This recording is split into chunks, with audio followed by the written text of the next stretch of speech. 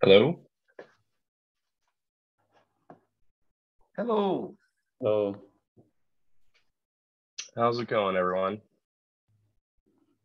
Much better now we are talking. Good. Happy to hear that. All right, so let's just wait a few more moments and let a couple more people get joined. I would point you guys to the agenda doc, which is in the meeting invite. And I would encourage anyone to add agenda items for this or future meetings in order to ensure that they can be discussed here. So please feel free to do that. And I see some of you are adding your names to the attendees list, so that's great.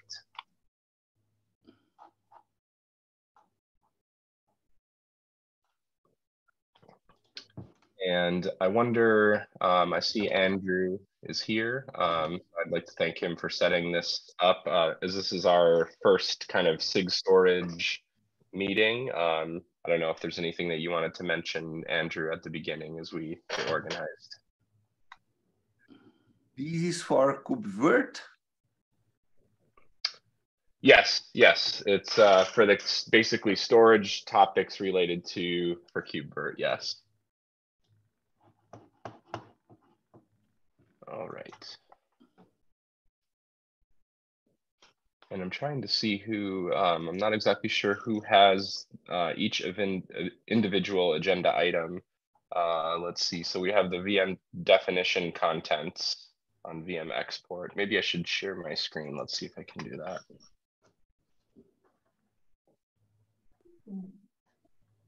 Let's see. Okay. All right, so you guys should see the screen. All right. Let's see. So I think maybe Alexander Wells may have added the first item, and I don't see him here yet.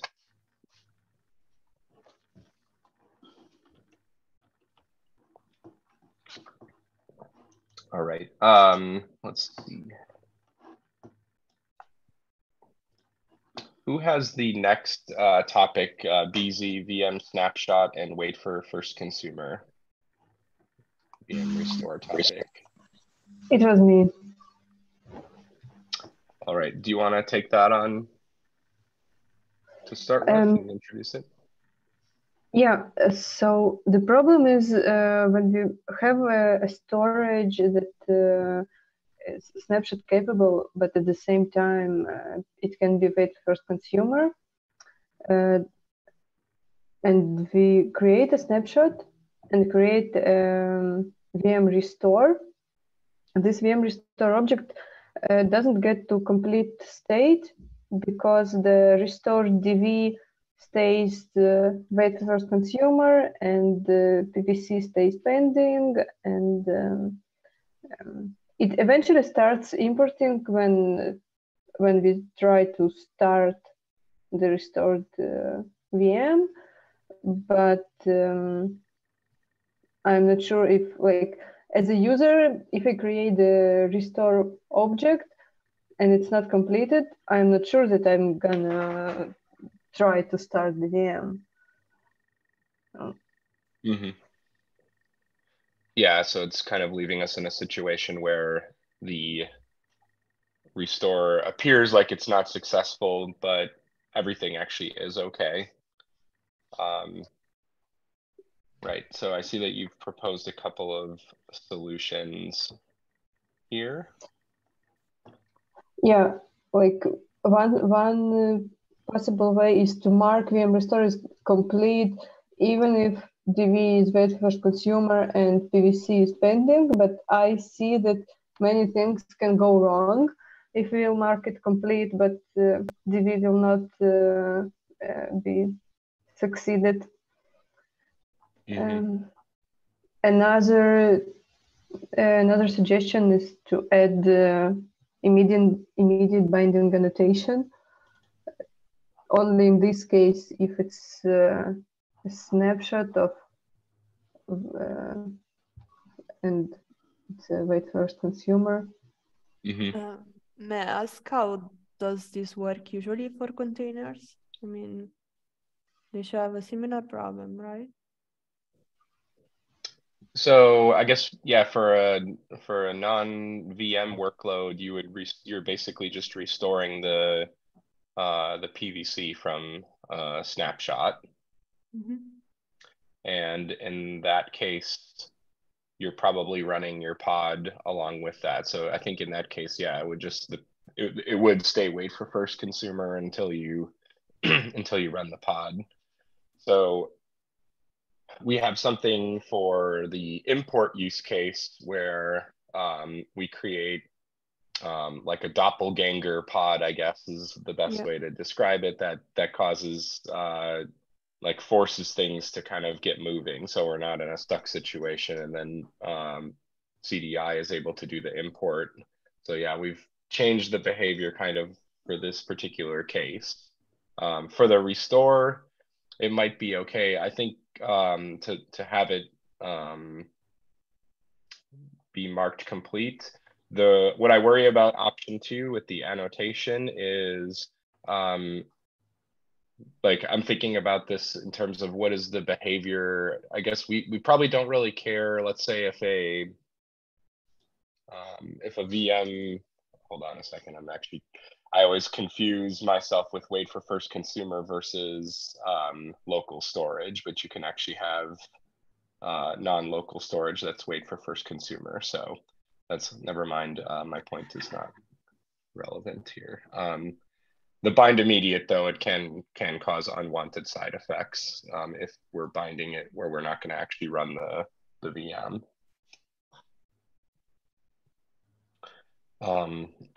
Okay, and then, okay, the third option is let the controller start and stop the restored VM. So this would be essentially the doppelganger approach.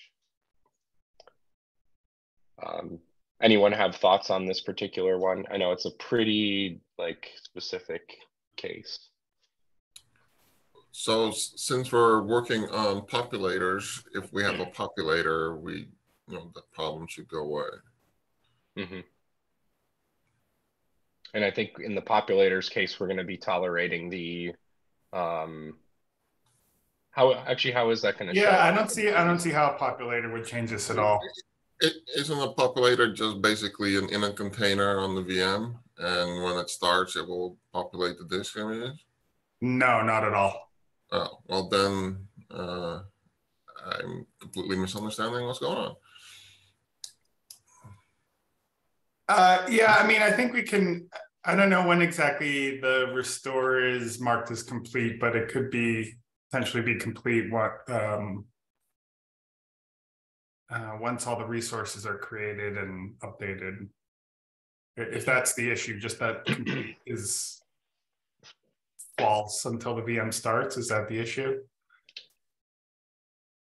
It's because the PVC is impending until the VM actually gets started. So everything is good to go, but because we're waiting for the PVC to be bound, I mean, I'm surprised that we're waiting on that, but yeah, we shouldn't. I think once everything has been created and the restore should be considered complete. Yeah, I think I tend to agree in terms of things that could go wrong. It's really just if that restore part goes wrong, but that's outside the purview of anything that KubeVirt can do. So it seems like this might be this first suggestion is the right approach.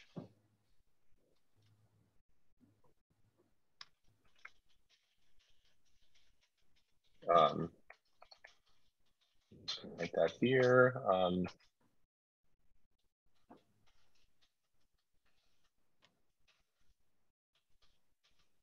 And we can start to go on to the next topic. I don't know if we wanted to bounce up to the first item, the VM definition. Alexander, that might be your item, right? Yes. Okay. I just wanted to sort of explain what's going on right now and see if anybody has any thoughts or suggestions. So basically, we recently added a VM export functionality, and essentially it starts a pod and it allows you to download disk images in either raw or compressed format. And the second phase we're in now is where we've added we're adding a new REST endpoint on the same pod, and that REST endpoint will contain if the source of the export was a virtual machine or a virtual machine snapshot, the endpoint will contain the definition of the virtual machine. So you can download the definition and apply it to a different cluster or something like that. And sort of there's a few open questions on what we want to do. Alexander, could I just ask, do you happen to have a draft PR or an open PR for this? Not yet. I have a local version. I haven't pushed a draft PR up yet. Okay, thanks. But basically, what it does when generating this VM definition, it takes the source VM definition, runs it through the instance types and preference types, and expands it into a fully expanded virtual machine. So there's no instance types or anything in the actual output. And then it looks for data volume templates and replaces the source of the data volume templates with the URL of the export endpoint. If there's no data volume templates, but there's a PVC or a data volume source in the VM itself, it will generate data volumes. This makes the assumption that CDI will be available wherever we're trying to create this new virtual machine. So my question sort of is that a reasonable assumption? Or people might not use CDI, and then I don't know how useful this whole REST endpoint is without CDI. It's just a VM definition, and you can't do much with it at that point. So does anybody have any issues or questions about that?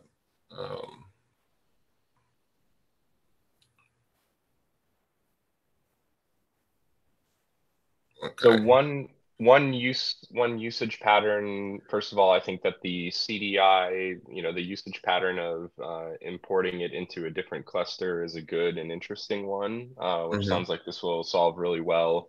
One other use case that I wonder about is, so in the VM export, there exists the URLs to just download the disks locally. So if somebody was trying to basically pull all the pieces down to like a local workstation and cobble things together, in that case, the XML with the source references wouldn't make sense in the CDI anymore. But again, I don't know exactly what people would do with that. They still would have to rewrite the XML slightly, like for example, if they were doing an upload or whatever they're doing. So as long as it's pretty obvious how you would replace those, which I guess it is, because if you understand the format. Right, it's just replacing the source in the data volume to be whatever it is you want to be. If you have an alternate source, I've seen somebody that sort of wanted to take the exported disk images, store them in an S3 bucket, and then use the S3 bucket as a source for creating copies of this virtual machine, sort of like an offline storage, and then create new VMs in other clusters. So. Yeah, and I think it's important for us to kind of mention too that with this feature, like I think we're trying to do things in an incremental approach. So we're not trying to create a canonical KubeVirt VM format like a like a self-contained format or anything like that. We're just trying to kind of have a raw export capability, see how people use that, and then we can figure out what the next steps are in terms of how it might be useful. All right, I see Richard put something in there. So, well, I don't know if you can hear me because. Yes. Yep. Yeah. Okay. So with Image.io, we were looking at actually both uploading and downloading disk images. This is for Rev.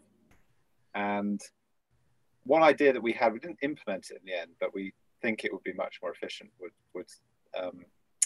creating an MBD endpoint, which is basically a TCP socket,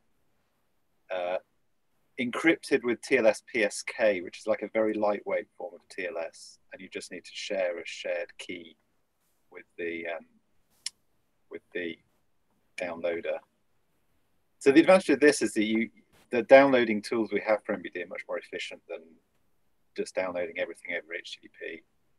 I mean, obviously, if you're already compressing stuff, then that's probably not true. But if you're just sort of downloading raw disk blocks, then the MBD one would skip over all the blank space and stuff. So we provide two endpoints actually, a raw endpoint and a compressed endpoint. So and then by default for the VM definition I'm generating, I'm actually putting in the compressed endpoint. Yeah, I mean, obviously that makes a lot of sense. So I'm not going to say this is what you're doing is wrong or anything. Just that this is something to explore. All right. I mean, we also have MBD URIs, which means you can actually canonically refer to a specific remote location with a defined format and everything. So we've sort of solved a bunch of those kind of problems. But, yeah, up to you. So since we've, go ahead, Alexander. I didn't say anything. Okay, sorry. I thought someone was jumping in here.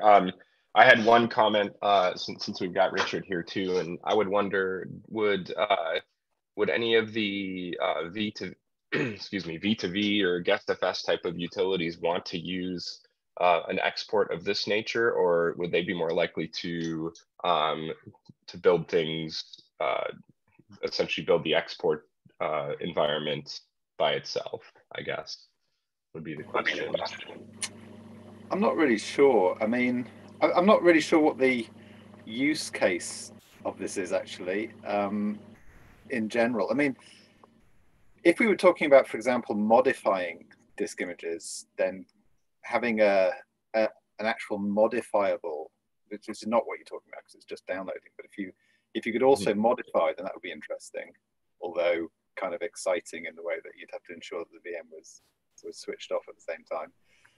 The downloading case seems unlikely to me because surely it'd be more efficient if you were moving a VM between clusters to have like the destination cluster talk to the source cluster and send it that way rather than having to, download it to your laptop and upload it somewhere else. Right. But I don't know what the use case is, so I'm not sure. Yeah. So currently that's exactly the use case is going from one cluster to another and having the target cluster connect to the source cluster directly. There's a few more things that we need to generate so that CDI can properly connect to the source cluster, in particular the source CA cert, so that it knows it's talking to the right endpoint. And then there's also a secret token to authenticate that you're actually allowed to talk to this endpoint. This is where TLS PSK is so much better because you get rid of that whole certificate nonsense with TLS, and it's so much easier to deploy. Assuming you've already got a REST secure channel to send the shared key over. Well, it's essentially the CA cert is just, if you talk to any HTTP endpoint, you need to know that you're talking to the actual correct endpoint, and that's what this cert is for. So you can determine that the endpoint you're talking to is the right one. It's not like a man in the middle like that. No, I totally appreciate that. Can I talk something? Yeah, please. We are doing this in large scale. For you understand, we have a VGI service on top of KubeVirt, and we have 100 clusters with 1,250 nodes each cluster. And to do that, also for we update on weekly basis the golden, what we call golden image of Windows, Linux, and Mac that we offer as part of our service, completely automated via CI/CD, for you understand.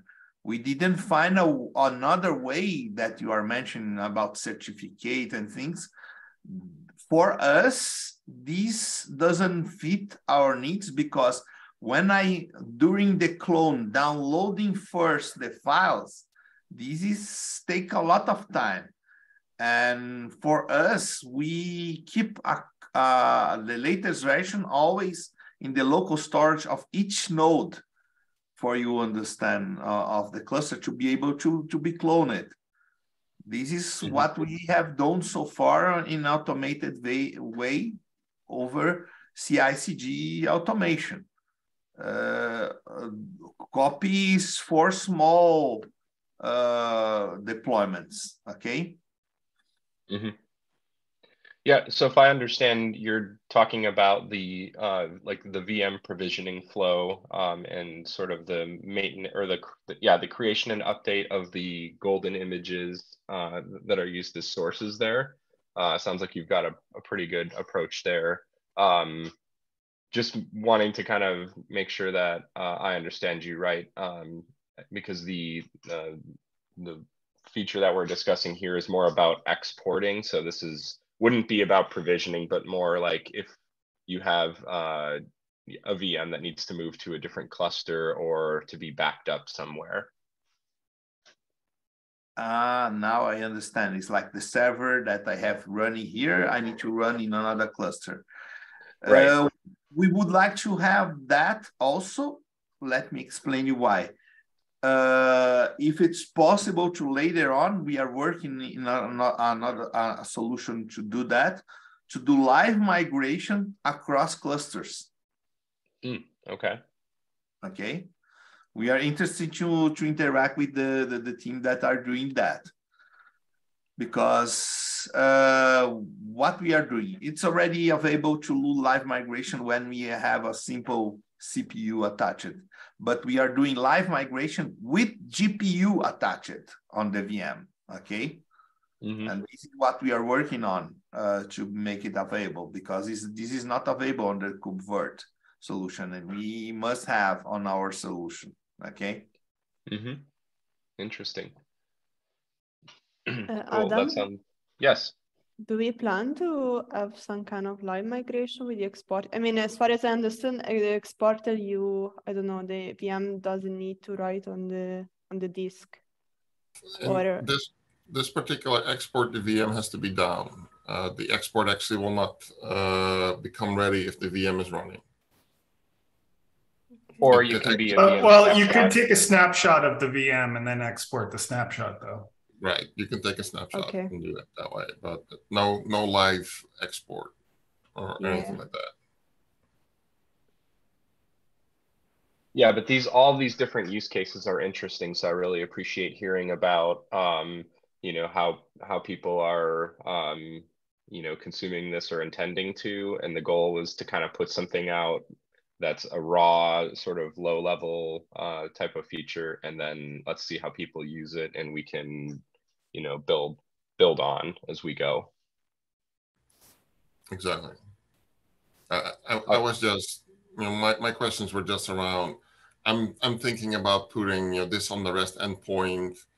Does that make any sense? Or, you know, is there anything I'm missing, or is there anything I'm doing that I shouldn't be doing? For the use case where I want to basically just copy a VM from one cluster to another, or download it to your local machine or some other storage for backup purposes, that's the use case. Do we have, Alexander, do we have a design doc in the KubeVirt community repo for VM export? Yes. Okay, it would be real cool if perhaps if you could link it, maybe like right here or something, just so that folks who are curious can get some more context. Yes, let me go find it real quick. Yeah, it was the doc that exists is mostly about just the raw disk export. We should probably expand it to include the a new design for the manifests and stuff, but or Definitely. maybe we can add it to that doc. But as far as live migrating between clusters, I think that's really cool and interesting. But I think the whole live migration requiring shared storage and all that, we may have to start investigating basically the other mode of live migration where you copy storage. So I think that for migrating between clusters, having shared storage may be prohibitive in a lot of cases. Mm-hmm. Also, another tangential point here that I'm starting to think about, and some of us are, is disaster recovery and doing replication to a cluster. And you can have, synchronous or asynchronous replication, depending on what your use case is and what the environment or the distance between the clusters. It's not exactly live migration, but it's kind of like another flavor of this multi-cluster view of the world. So a lot of this stuff is, I think becoming topical, and we're definitely interested in hearing. This is one of the great things I think about this call, is to just get a view on how different people are using KubeVirt and the storage parts. So if I can, I'd like to jump down to the next topic just to make sure that we get enough time to cover everything. So let's bring up Ceph deduplication. This is me again, Andre from the desk. We are doing a large deployment here. For you to understand, the size is 125,000 nodes with 1 million VMs. Okay. Mm-hmm. With that, we cannot use something that across the cluster we was using on the beginning Ceph, and Ceph. The deduplication part is on alpha stage. We cannot use it. And then we find a very good solution that is also open source, called it LeanStore, that fill all the gaps missing on the Ceph. I don't know why KubeVirt still recommends to use Ceph until it has production solution with the duplication. This is no go with Ceph for me, okay? And also the second item, with that solution, I'm able to mimic what is called VMware Instant Clone, with cloning with copy on write. I can instantly have the clone of the master VM. The users is less than 2-3 seconds. We are able to clone it completely against the regular solution of cloning that takes for Windows a couple of minutes. Okay. So are you using the smart clone function? Well, it sounds like you're not using Ceph anymore. No, I'm using the solution from LeanStore itself. Mm-hmm. Okay. Yeah. They have their own solution. Completely different from KubeVirt, and that's why I would like to raise a hand here. Let's move away from Ceph because it's not feature complete, doesn't have lots of features that must be in place to do a large scale deployment. Okay.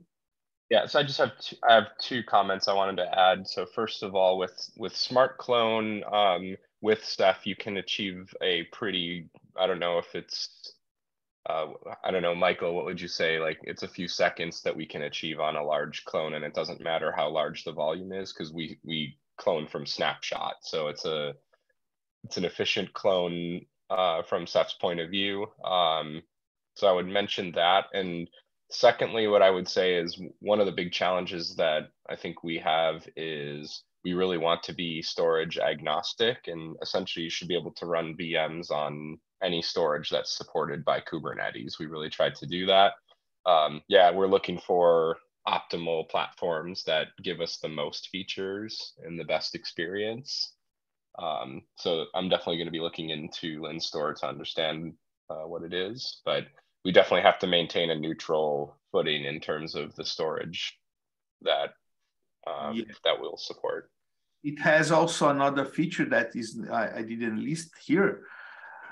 We use RAM as the actually disk of the user, where the PVC are actually running on. And with this RAM disk, I'm not able to do this from Ceph.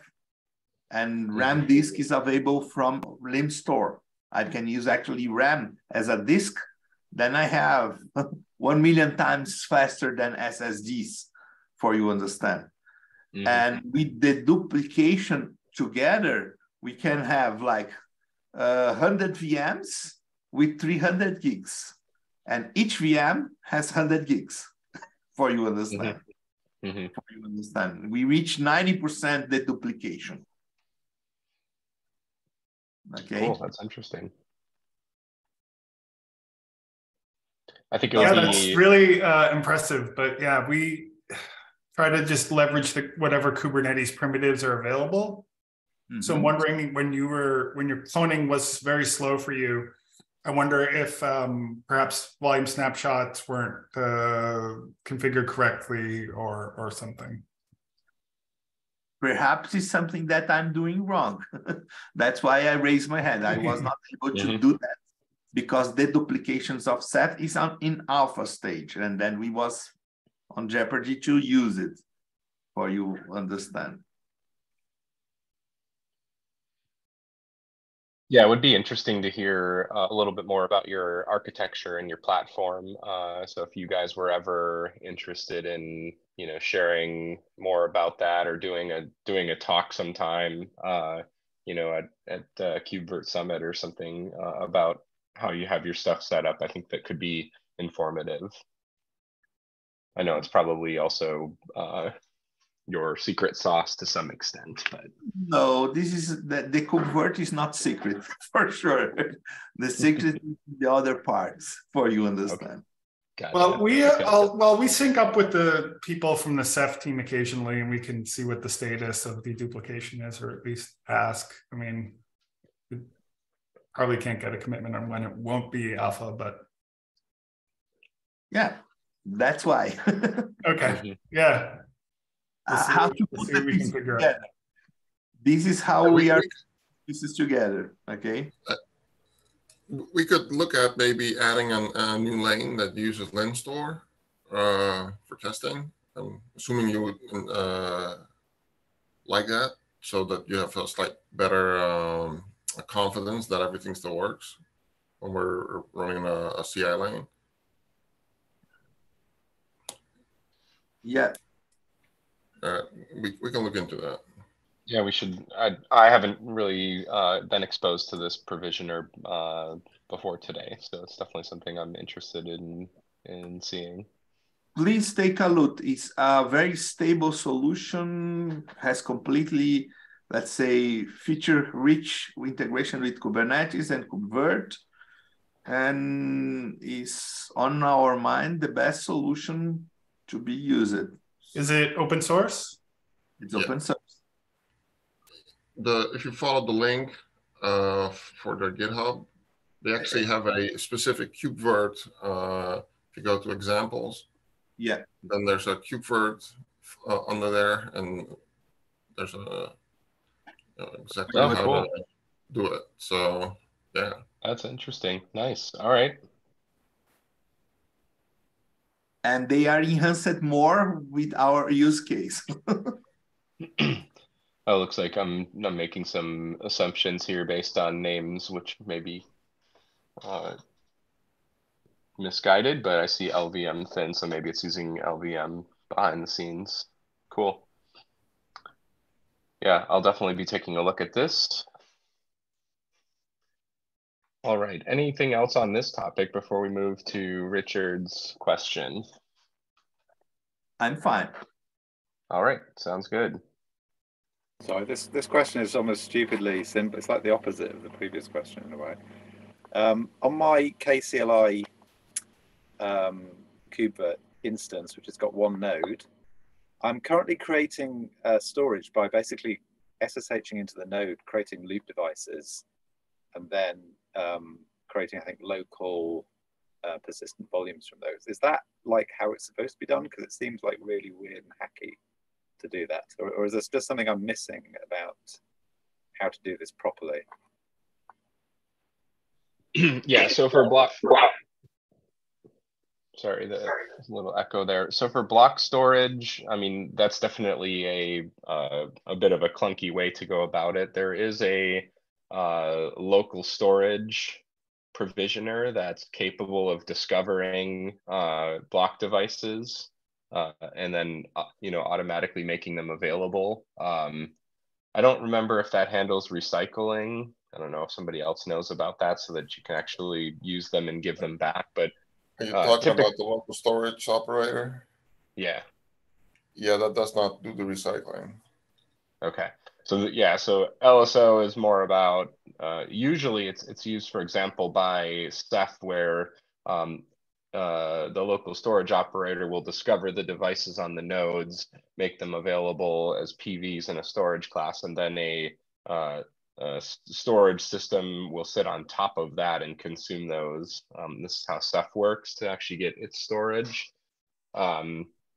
But yeah, just for testing the block devices like you're doing, I mean, that's for a testing environment, probably about as good as you're going to get, I would say. We also have Topo LVM, and Alice, you have something? Yeah, I just want to ask Richard if do you have already local disk? I mean, I have a disk locally, if that's what you mean. Yeah, and do you want to see a side driver, or will be enough to have a reference to the PVC? Because in that case, you can just create manually a PV and PVC bound together, and then your VM can start using that device. I can send you an example if you need. Yeah, that'd be really cool. I think that's possibly what I'm doing, but if you could send the example, I'll. Yeah, I will send you the. I will send you the PV, PVC, and then basically you just need to reference the path of the device. Yeah, I will send you. Thanks. Yes, thanks. That's I would say, sorry. Okay. And I think, block storage is a little bit more complex, and if you're okay with file-based storage, something like HPP that we have, just for a development environment might be simpler. So it really depends on what you're trying to do, though. It seems like it's not really used very much. I mean, there's not very much sort of out there about it. I mean, everyone seems to use, NFS or just file storage for containers. That's the sort of impression I got anyway. I don't know. Yeah, so HPP, we found to be we noticed that it seems to be used by people who are doing POCs or just kind of getting started. It's a real great way to solve the problem of dynamic provisioning with local storage. In terms of how far you get mileage with that, that would depend, I suppose. But I assume for you, just looking for an environment to be playing around with, it could be very adequate for your needs.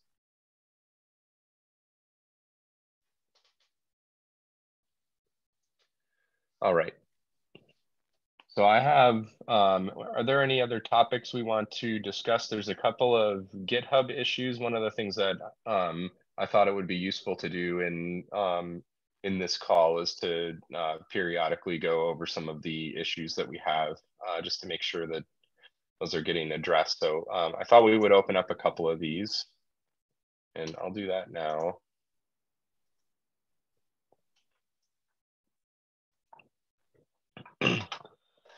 So the first one.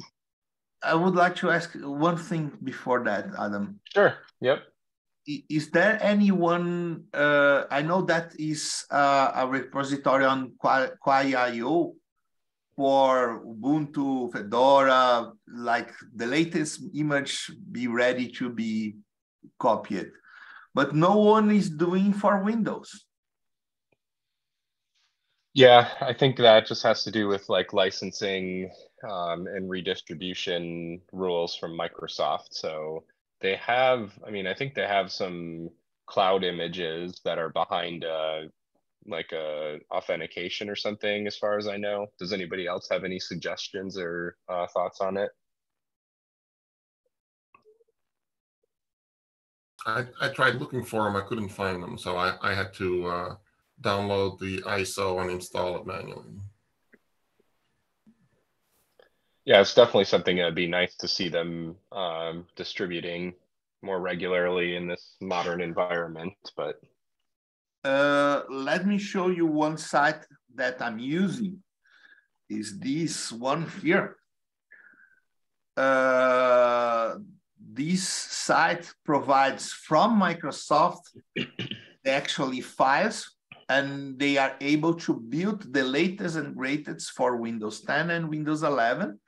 And there is someone doing also for the servers also, 2016, 19, and 22. They built with that script, and there is an API also to be able to reach it, that behind the scenes grab the files direct from Microsoft. Then is no problem with that, okay? Because it's public information, how you update how Microsoft is updating the Windows itself, for you know. And this is what we are using behind the scenes on our CI/CD to create the what we call golden image. Okay.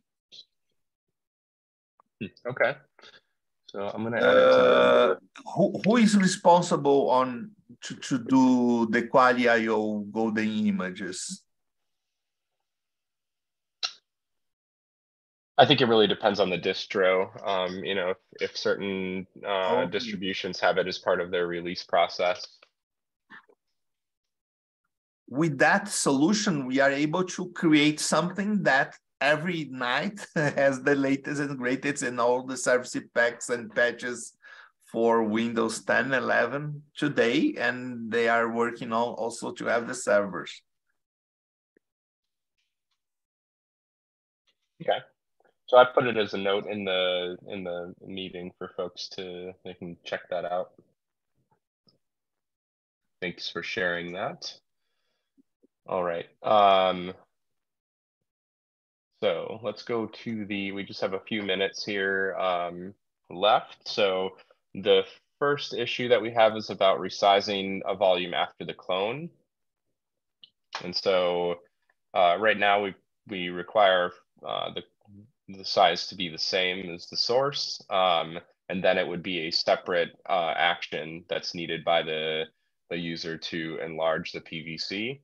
And I think the issue here is requesting that it could be done and orchestrated by CDI itself, so that resize could be done as part of the clone operation, so that when we regard it as done, it has the size that you want. This has been around for a little while. It's getting the life cycle rotten and stuff. So I guess the question is, well, I'm just raising awareness here. Is there any discussion about it? So the biggest issue is figuring out, you know, if there's more than one partition on this disk, which partition do we resize after we resize the actual disk image? So, right. So yeah, obviously a resize has, well, maybe not so obviously, has two parts, which is making the storage container itself larger, and then how the virtual machine actually uses the free space. And I think in the past, CDI has taken a hands-off approach to that second piece, because we can't possibly understand how a user is going to want to make use of the additional space. It does seem that we could resize the PVC though, but that's less useful then, because yeah, I mean, you'll have a bigger disk, but the image will have to be sort of taught how to use that extra space. So at this point, we do support resizing the actual disk. So you'll end up with more free space on your disk. It's just that then you need to do the second step where the guest gets to resize, whichever partition it needs to actually use that space. If you scroll down a little bit, somebody from CoreWeave, apparently they have something that does this. Maybe we can ping them, see what they have. Okay, I'm not seeing that here. It's Solanke. Okay. Yeah. Oh, I see. Yeah. That's a little old, but I haven't seen. It is old. I'm assuming that they're doing something specific for their system, but I'd like to see it, because I do think it would be nice to have something that actually also resizes the guest. It's just making sure we do that for all the major operating systems, etc. Be nice. Yeah, I mean, I just think it's impossible to know how to do that automatically without understanding what's in the image that's Right. being cloned. So there's lots of different ways that you could construct that image, and we don't have a way of making sure we do that right for everything. I guess I'm confused about what's missing. I mean, obviously the guest part I get, but you can clone a source PVC to a larger target, and then when the VM is started, there's the code that will online resize the disk image. So yeah, okay. But that's the disk image. That's not the partition. So once you're done booting, your disk that you see in your VM is the same size as before. You now have to resize the partition to be Is that larger. what's being asked here, though? I don't see anything. I don't think that's being asked. I don't think that's what's being asked here. Oh. Well, if that's not what's being asked here, then we have the resize. I thought what we were being asked here was the actual resize of the guest. No, they're talking about resizing maybe at one point in time you could only clone to the same size target, and then you'd have to resize the PVC. But I don't know. I'm not sure what exactly is being asked here, because you as far as I'm aware, you should be able to clone into a larger PVC, and then yes, the disk image, the image file will then still be the smaller size, but it will get resized when the VM starts if the online resize feature gate is enabled. So maybe we should ask if that actually solves the issue, and if so, we can close it.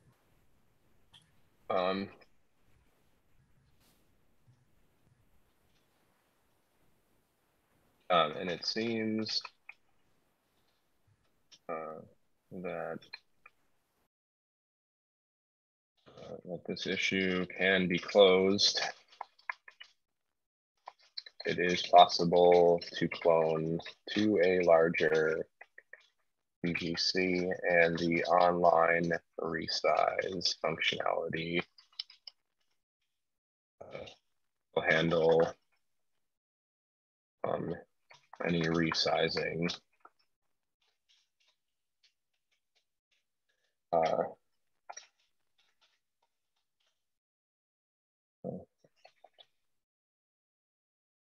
Yeah.